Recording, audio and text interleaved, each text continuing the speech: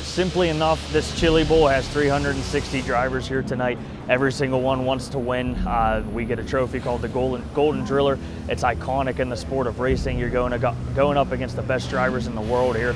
If you can win this race, you're absolutely a who's who of motorsports. Everybody would know who you are. The recognition and publicity that comes from this race is massive. But what people want the most is the ability to go home and say, I beat 349 of the greatest drivers in the world to win the Chili Bowl. And that's something that a lot of people dream about, and I've had dreams about this race just coming down to watch it for over a decade now. And I was kind of thrown to the wolves here. You get to come watch it, and you also get to race it your very first time here.